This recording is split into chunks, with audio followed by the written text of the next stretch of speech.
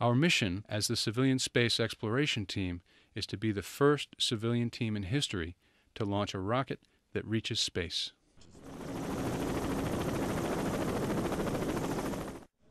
All systems are go for launch. T-minus 10 seconds. 9, 8, 7, 6, 5, 4, 3, 2, 1.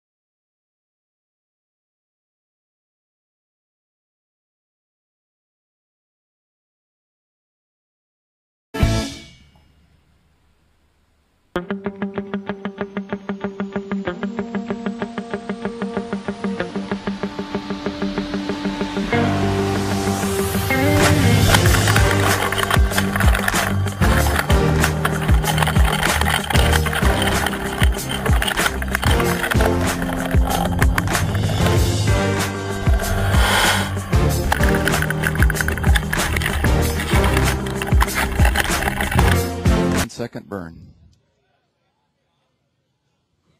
Uh-oh. Uh-oh. Uh-oh. He's in a roll, it appears, at this point.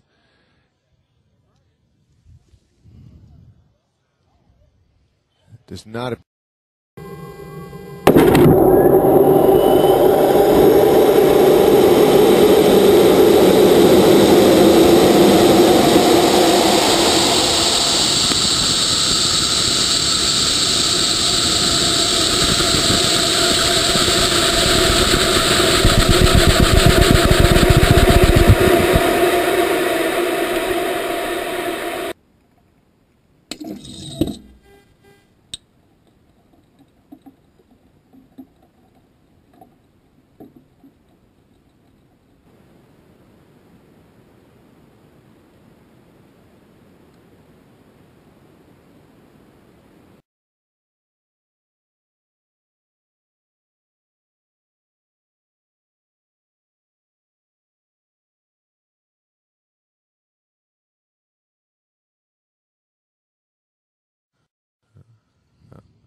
All right, we are in the box and ready to go. 10 seconds to release. Cross your fingers and say a prayer.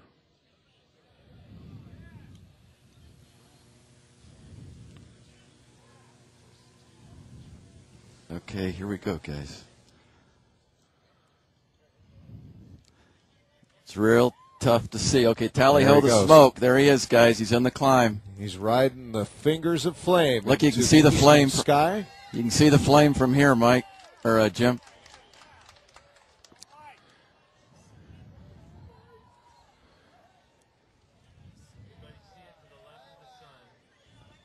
Our webcast viewers are enjoying unprecedented camera coverage from the ground here. A radar-locked camera from Edwards Air Force Base tracking Spaceship One as it streaks through the sky to punch through the atmosphere and reach suborbital flight.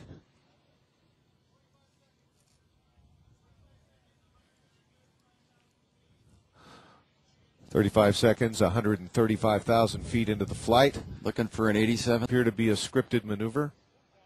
Shut down. Come on, Mike. We have shut down main engines to Spaceship One.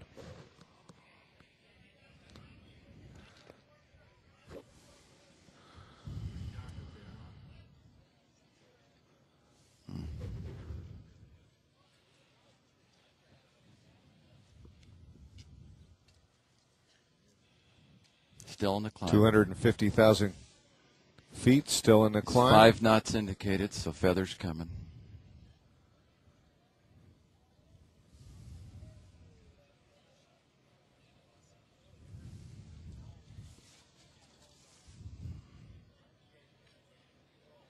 These are the tense moments, folks.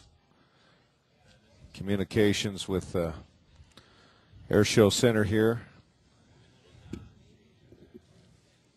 have been cut off, and we are waiting to hear from them that Mike Melville is okay. All systems are nominal.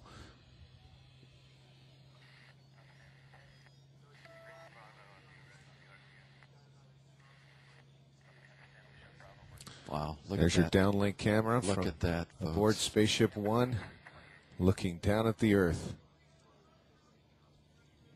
330, they made it, Jim. 330,000 feet. They made it. Yes.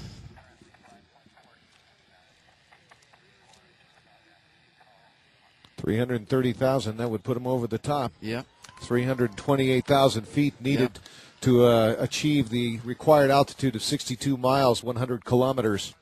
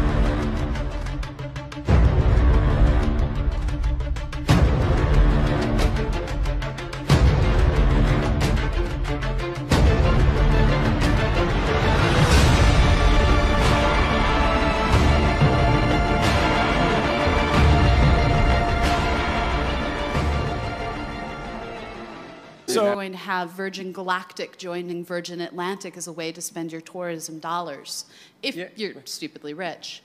But but the problem is, I think that's all a scam.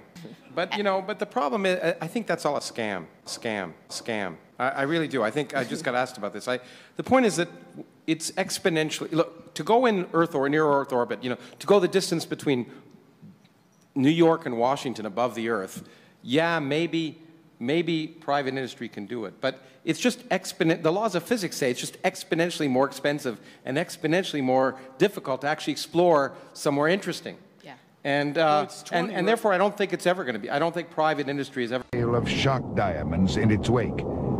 At 2,200 miles per hour, the aircraft becomes superheated from the friction created as the air rushes by. And indicating Mach 3.0 at this time. When you go Mach 3, the amount of heat that the whole airframe, everything experiences all this heat, and nothing that they have at the store works. There's no paint, no rubber, nothing. Metals, plastics, all this stuff is useless. And they just had to go through so many contortions to make every single part of the plane tolerant of these extreme temperatures. Temperature affects everything on this airplane. The average person probably is not cognizant of that fact, but the faster you go, the harder things get. One of the puzzles of extreme heat was never really solved. Sealants for the fuel tanks. They never came up with a polymer that would seal the joints in the skin panels that hold the fuel in, so the blackbirds sit on the ground and weep. That seems silly. You can look, oh, these stupid guys back in the 60s didn't know what they were doing. There's still no plastic, that can get to 700F and not turn into burnt hot dog oxide. At an altitude of 30,000 feet, the X-1A is air-launched from the B-29. The plane begins its steep climb with rocket engines blasting it upward at supersonic speed. 4 minutes later, the X-1A was at 90,000 feet, a distance of almost 18 miles into the heavens. Major Murray has described his feeling upon reaching the tremendous altitude as one of incredible loneliness, especially when the skies darkened around him and the Earth's curvature became clearly visible.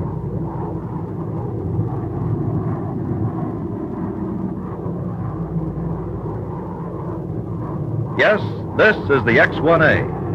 Its records of 1,650 miles per hour and 90,000 feet in altitude are more achievements in aviation science, and they will bring valuable data to be used in the tactical aircraft and guided missiles of the future for the nation's defense.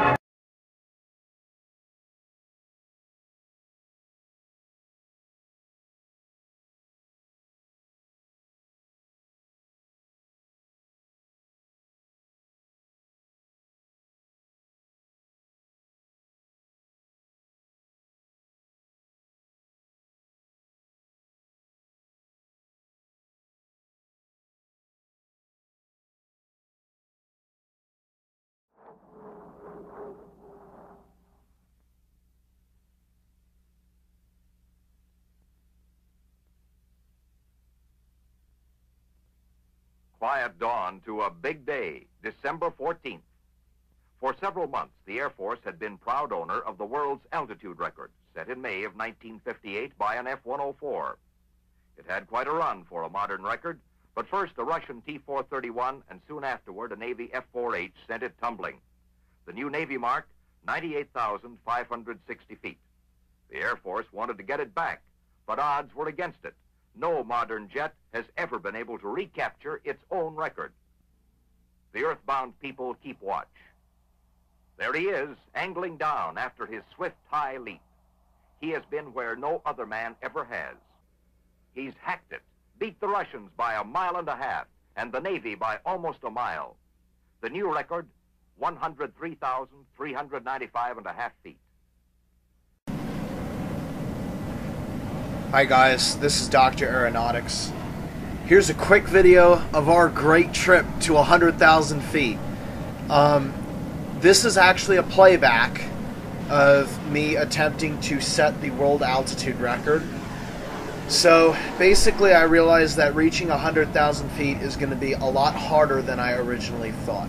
So I figured the only way that we would be able to see this on YouTube without me recording a million times over and dying of exhaustion was to record each one, and then when we got the successful one, go ahead and do that.